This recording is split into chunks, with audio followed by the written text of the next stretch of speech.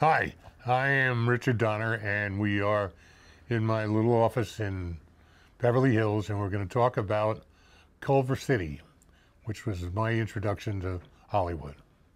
I was shooting a commercial, and for was it a commercial? Yeah, with a Western actor, I forget his name, who was prominent in a TV series. And we shot it in front of this building on the backlot. It just happened to be there. And after we finished, I looked and I said, "Hey," I said, "this looks like Tara in Gone with Them." And the guy said, "This is." I said, "What are you talking about?" He said, "This is."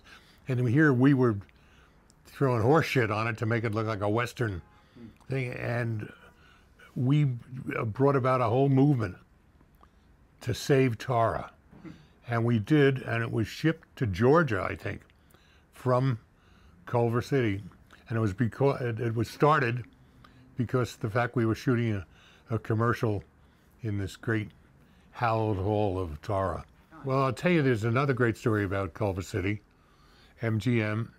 I was doing a series called Twilight Zone. I would come in every once in a while and work. Great producer, Bill Frug. And we were doing one called Incident or something at 30,000 feet.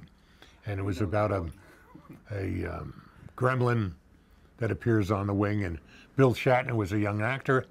And he was started. Anyway, we were given the opportunity to use the tank set at MGM.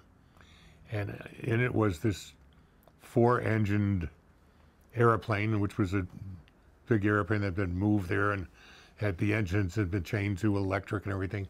And we were going to have, it was a 3-day shoot, believe it or not, this massive thing of a gremlin on the wing, and smoke and wind and rain, and a gremlin flying, and the end of the middle part of the day, close to the end of the second day, the producer came on the set and he said, "I think you have a little problem." I said, "What's the problem?" He said, "MGM wants the set. They need it for a feature." I said, "Oh." He said, "But no, you got to move out. You got to be done by tomorrow." I said, "I can't. I have another full day shooting." He said, "No, take overtime and finish it."